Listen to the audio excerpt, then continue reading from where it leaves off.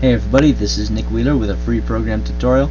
Today I'm going to show you how to use Format Factory. This is a really useful program, and it's also fun to play with its little logo when you open it up. You just kind of click the mouse and it's almost like water droplets or something, and you just click and it's like doop, and it's really fun. Anyway, I'm getting distracted. I'm just going to show you how to convert a file to AVI.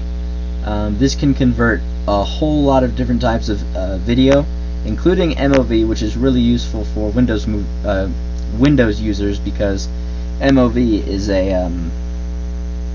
that's a Macintosh or Apple file, Apple video file, and sometimes if you use an Apple or Macintosh program on a Windows, it's hard to use it because it requires MOV. So you can also convert audio, pictures, TIFF, GIF, BMP, PNG, JPG, also TGA, PCX. Don't know what any of those are, I just know that they're different types of files and they do different things sometimes. You can also get your DVD and convert it to a video file.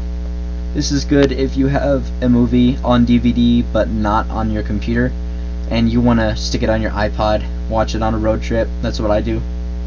And then an advanced setting, which I don't know anything about, so let's just go back to video. Go ahead and start by clicking All to AVI, because this is most commonly, you want to know how to convert to AVI because this is the file type that I use for all of my tutorials, just so you know. Start by finding this green plus sign and clicking Add Files, just right next to it. Files of type. The open panel should open up under Files of Type. Click All Files, and then I'm using a GIF image because there's a guy on my forum that is kind of interested in getting a GIF to AVI because he animates in GIF but doesn't know how to convert it yet. So I'm just going to do this. Once you have your video file or whatever kind of file that you want to use selected, click Open, or just click it and it should automatically add it right here, and here's your file. Once you have that done, here you should see a quality and size. It'll say high, medium, or low. Depends on what you leave it on from the last time you used this program. Click that and it'll bring up video settings, and then drop down this quality drop down menu, and I'm going to use low quality, but you can use what you want, but I have to do this because it slows down my computer and I'm recording my screen, and I kind of get bummed out when I have to remake tutorials constantly, and this is probably the 6th time I've made this one. When converting a GIF, you're going to want to experiment with the FPS, because converting an animated picture to video is kind of tricky for a computer, so mess around with the FPS. I'll set it to 30 because I have to speed it up later anyway.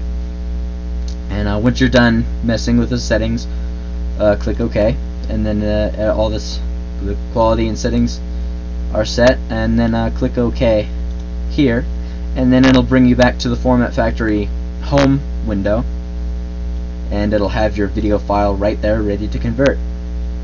Up a little bit, click Start, and then it'll just take a second or two for it to convert, but since I'm recording my screen, it takes forever.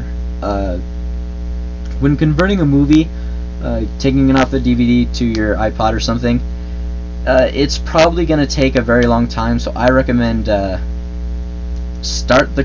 press start and then just leave it overnight or something, because it takes a long time. Once it says complete, it's done, so go ahead and click Output Folder, and then it shows you, and I've made this tutorial before, as you can see, but I've deleted all the other ones, otherwise there'd be like 10 here.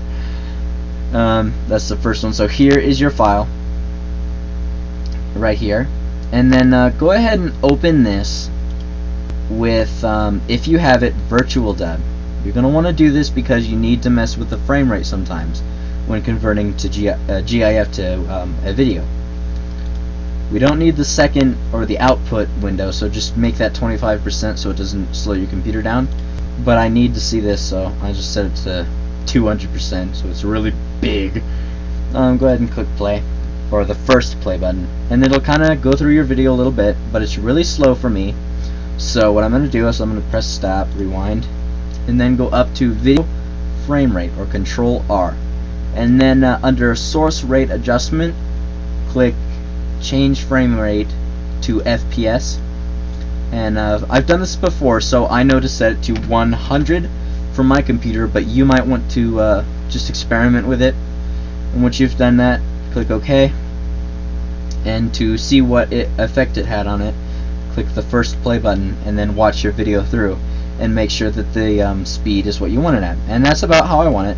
That's how fast the original file was. So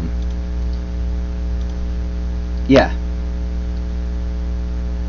So you just want to mess with it, take some experimentation with the frame rate and stuff. When you're done, go up to File, click Save as AVI or F7, and then pick the output folder where you want it to save to, and it'll automatically save it. Just so you know, I'm not using this lightning effect anymore because it's not that great compared to my nice new one. That was the tutorial. I hope it helped a lot. If there was any problems you may have had, or you missed something, you can rewatch the tutorial, and if I missed anything, please let me know and I'll try to fix it. Thanks for watching.